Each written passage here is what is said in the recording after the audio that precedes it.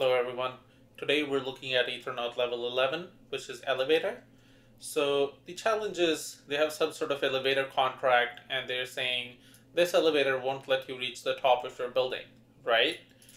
So let's take a look at what's happening. It's only one function. Actually, let's get a new instance first and then we'll come back to look at what's happening. So click get new instance and I'll confirm this transaction and wait for it to go through. Great. Let's look at this contract.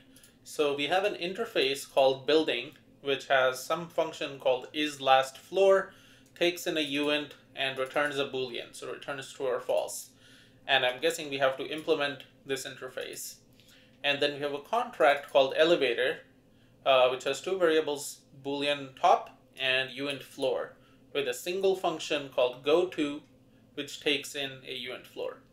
So what it does is it sets building equals building message.sender. So it assumes that the caller of this function implements the building interface. So the caller of this function is a smart contract which has this function in it. And what it does is it checks, okay, if not building.isLastFloor, like for example, if you have a building with, hypothetically speaking, 3 floors, let's say, and we ask it to go to the first floor, it's like, hey, is the floor number 1 the last floor? And the contract says no. So it says, okay, so it sets the state variable floor equals 1, and then sets top equals building.isLastFloor floor 1, which is false, right? And then we do this for floor number 2, and it goes the exact same way. So we're now on the second floor, and we're not at the top yet. But when we ask it to go to floor number 3, it says, okay, building.isLastFloor 3, and it says, yes, this is the last floor. So it doesn't enter this if condition, and we're not able to reach the top floor. That, however, is assuming an honest implementation of the building contract. So what we can do instead is we can trick it in some way to actually reach the top floor such that top equals true. But we have to make sure that we also enter this if condition. So the first time it checks for isLastFloor, we need to return it false so that not false, and it can enter this if condition. But then the second time it checks for isLastFloor, we need to return it true. So top becomes true. All right, should be a fairly simple attack to carry out. Let's head on over to Remix and create a file called elevator attack.sol. And we'll set it up to use Pragma Solidity, 0.8.17.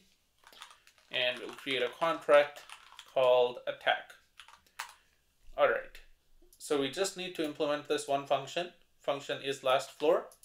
I'll copy over the function definition and head on over here. I'll give this variable a name, floor.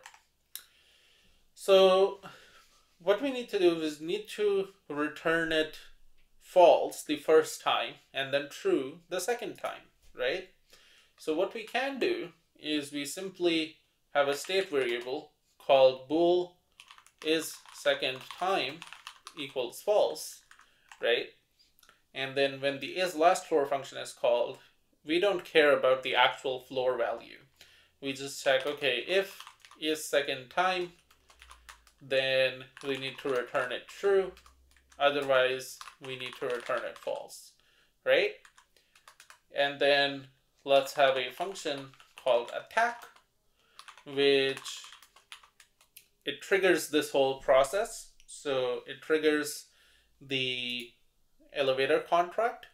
So I'm going to create a quick little interface for iElevator with the function definition of goTo. So it's just a function goTo, takes in a uint and is an external function. And in the attack function, we'll take up an address of the target contract, and we'll do iElevator implements the elevator interface at the target contract, and we'll just do elevator.goTo 1. All right, because the message.sender needs to be the building contract. So our attack contract acts as a building contract by having this function present, we triggered the go-to call. The go-to call is last floor is called for the first time. It returns false.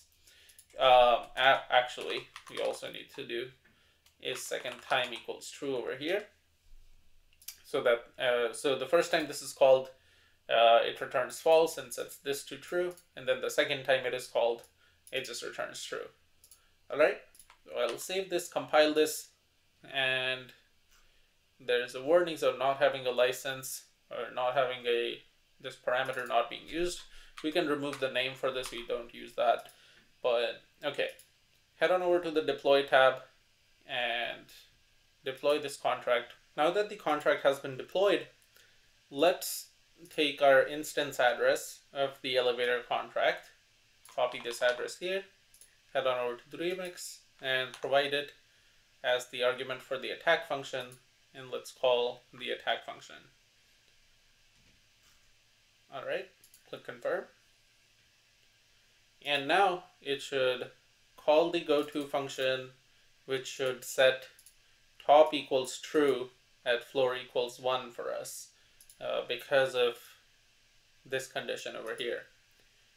So we'll wait for that transaction to go through.